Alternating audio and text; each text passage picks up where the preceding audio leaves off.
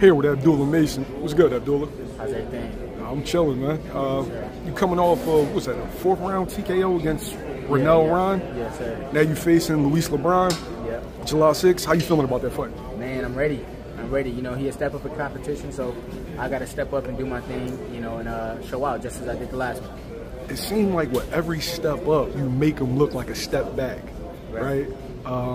You faced a guy, this guy has 25 fights. You faced a guy with 24 fights before. You watched him. Talk about dealing with the expectations of being a top prospect.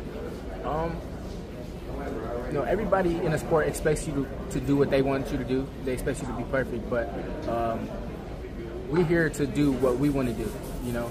And when we're inside the ring, I know that we're fighting smart.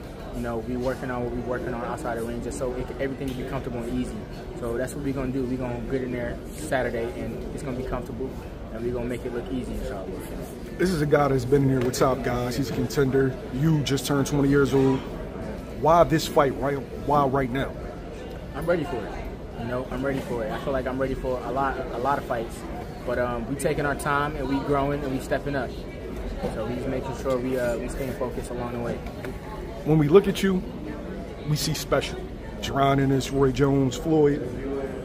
What about the expectations would come with that? Like, do you feel like with each performance you got to outdo the last one?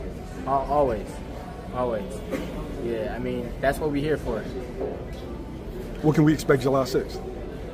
Me outdoing my last performance. Decision, stoppage, what? Hopefully we break them down and we get them out of there a little early. You don't get paid for overtime? We don't get paid for overtime. I dig it. Yes, sir. Yeah. I look forward to seeing you July 6th, bro. Yeah, absolutely. I appreciate it.